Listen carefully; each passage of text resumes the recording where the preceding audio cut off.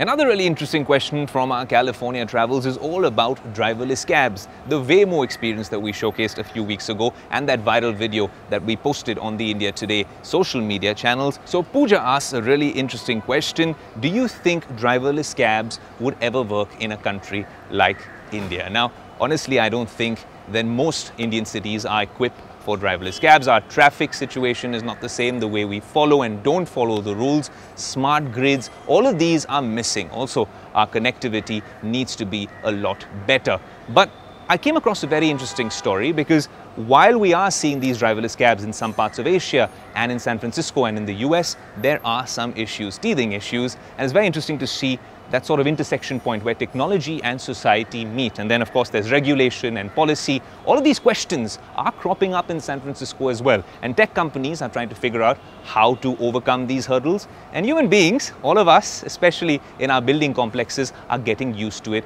as well. Here's a snippet from the viral neighborhood in San Francisco where the residents aren't very happy about AI and driverless cabs. Have a look.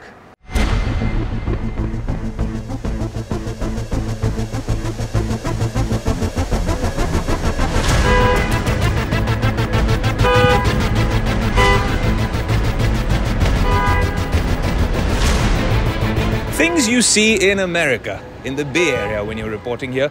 What you saw just past us right now is a Waymo, a driverless cab that you've seen on the show, and you seem to have enjoyed our driverless cab experience. I have as well.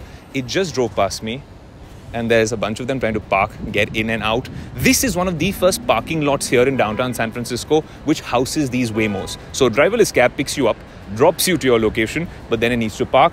This one seems to be leaving. I shouldn't look like a stop sign, else it will stop. It's trying to get out right now as we speak. I'm here on the footpath.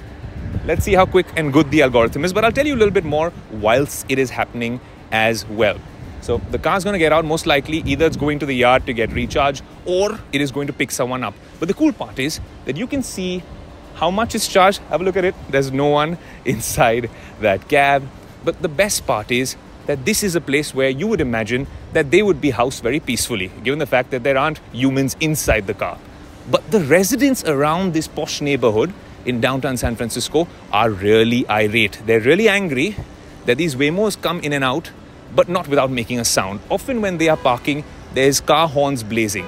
They start, the signals, the LiDAR sensors, something's going off with them that they make this noise. They're usually pretty well behaved. We've seen some of them being pulled over even when the authorities pull them over for any violation, over speeding and stuff like that. But in this case, it's this particular car and this particular parking lot. So it's kind of fascinating that when technology meets human beings, sometimes it's a boon, sometimes it's a bane. But in this case, it's been a pain for the neighborhood and for the residents of this neighborhood. It's just fascinating. I mean, we show you all the cool things that technology does. We also need to show you some of the impediments, some of the hurdles that you need to cross. This is something Waymo will need to fix. How will they do it? Let's see. But for now, this is a ground report. Things you see in America on Tech Today.